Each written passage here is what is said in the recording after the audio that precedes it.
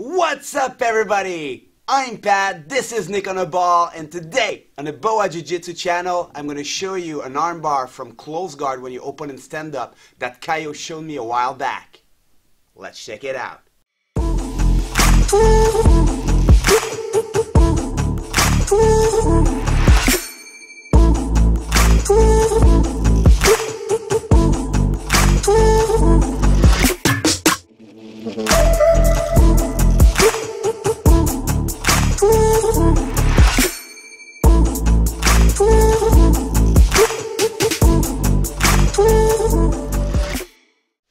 Alright guys, so now with the arm lock from the closed guard when your opponent is standing up.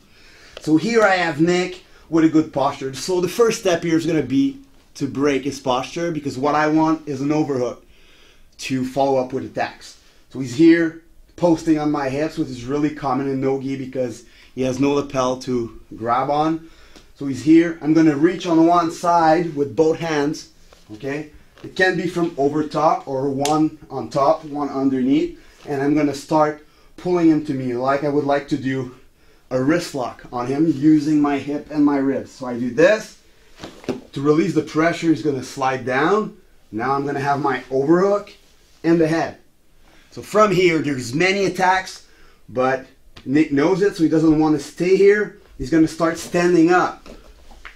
Here it's really hard to keep the posture up, okay? He's probably going to open my guard. So what I'm going to do right away is two things. I'm going to slide, because my overhook here is really shallow here and there's a lot of space.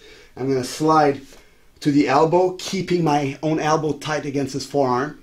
And the hand that's controlling his head is going to go underneath here next to the ankle. Once I have those grips and he keeps standing up, I'm going to open my guard and start climbing up to his upper back here. I'm going to go here. The other one's going to go next to the shoulder.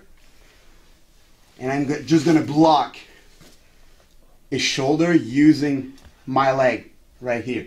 I'm going to keep that angle. I'm going to keep that leg driving him down into me. And I'm going to bring my hips up for the tap.